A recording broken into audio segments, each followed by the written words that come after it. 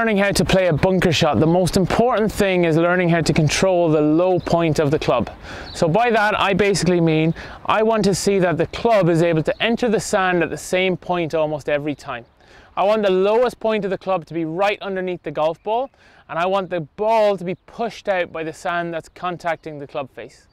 To do this, I'm going to show you my favourite drill, and I got this from the guys at the Dave Powell School, which I went to years ago in Killeen, and it's simply the line drill. So we're going to make 3 swings. We're going to have 1 practice swing, 2 practice swing and ball, and we've got a line basically drawn directly within line with the ball, and the goal here is going to be make 3 swings with the same divot.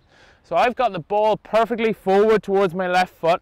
I'm going to get nice and low on the golf ball, and I'm going to make a big, relatively big swing where I try and hit just before the line and get a nice even divot after the line too. As we go into ball number 2, so again, same idea, we're looking for the same kind of low point. Big swing, strike sand before ball, and again, very, very nice. We see 2 of exactly the same divot. Last but not least, we've got our real golf ball. Again, ball forward, face open, trying to strike the same spot.